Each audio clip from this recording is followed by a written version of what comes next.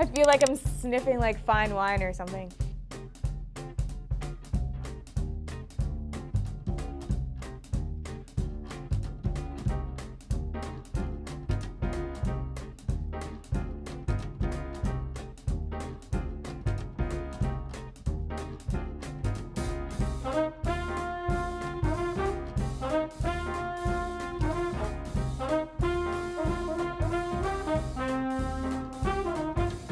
Waden's Mest Exclusiva Patatis chips. Assuming that means the most expensive potato chips.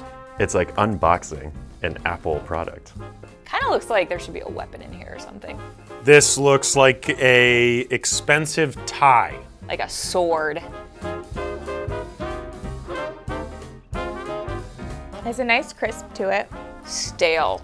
The chip itself tastes stale. If I left some tortilla chips out for a day. Like a jazzed up fancy banana chip. I think it could be fried more, or it could be preserved a little bit better.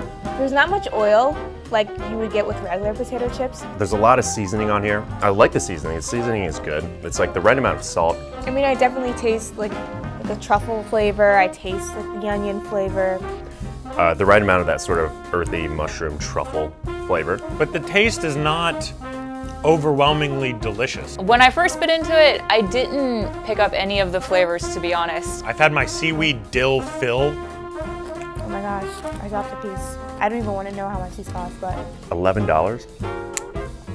$11 a chip? I think that's that's extremely ridiculous. It's not worth that money though. Definitely not worth $11. The chips are not that good to be $11 per chip. $10 a bite, that bite is not worth $10. I'd rather go buy a drink.